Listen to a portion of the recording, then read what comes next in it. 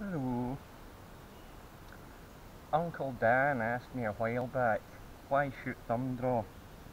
And I thought that's a really good question because I started out 3 fingers under was how I was shown, and then due to a too loose a knock but a great opportunity to shoot at a 50-yard post on a golf course, I changed to split finger simply so as I could hold the arrow on the string. It was a bit mad, but hey, I immediately got hooked because, you know, at shorter distances, split finger's fantastic.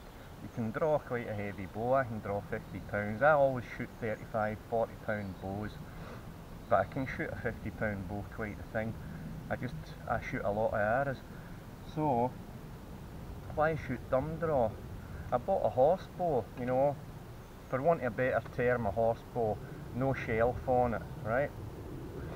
No arrow rest, and they're nearly always short, horse bows, and I got really addicted to it.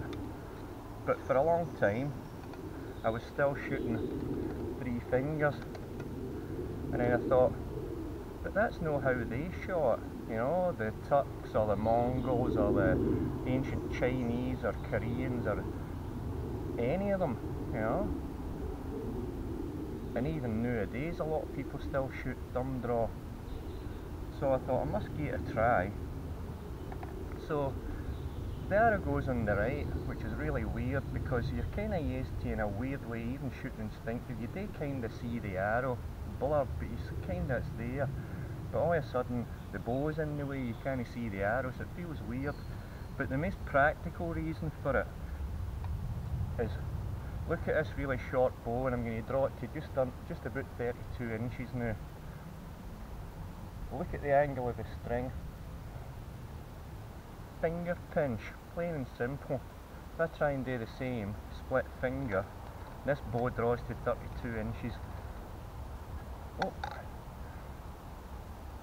I can just about get there, but it's really putting a strain on my fingers, and they're pinched together. My bottom finger and my index finger are pinched, so it's harder to get a clean release. There aren't many bows that are that short that you shoot split finger. The only one I know is the Bayer Super Mag, but I doubt if it draws to 32 inches, and if it does, hey, good luck to it. The second thing is, on a horse, split finger, if you're moving around, your arrow's going to fall off. Now mine's catching because there's a wee groove in my glove, but generally your arrow's going to not be in the best, most stable place. Very difficult to keep it stable and move around. Look, if I put the arrow on the right and then my thumb, and it's locked in place with your index finger, and then you kind of twist your wrist around so that your index finger is actually pushing the arrow shaft against the side of the bow.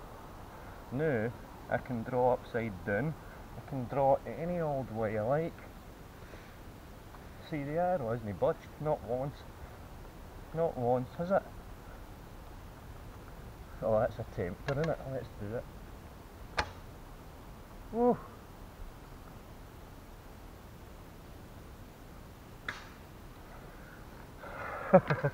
Right, I better go and fetch that. Got it. Sorry about that, it had to be done. The next thing is, because you can pull a heavier poundage like that, your thumb is locked, you can draw really, really smoothly. I reckon I could draw 60 pounds easily with my thumb without it suffering too much damage. The next reason, it just feels super cool.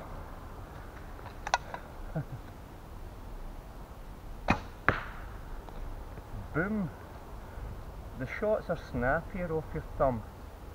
They feel more powerful and you feel more like a sniper for some reason, so that's my biggest reason. It's super cool feeling, and you get better performance out your arrows and out your bow, I think. And lastly, I want experience. For me, archery is about the experience, and I want to experience every style of shooting. I wouldn't recommend thumb draw if you want to be the most accurate shooter in the world, because you never will be. split finger's definitely more accurate with a shelf. I mean, with my black hunter I can waste any of these wee bows, but they're just so brilliant to shoot.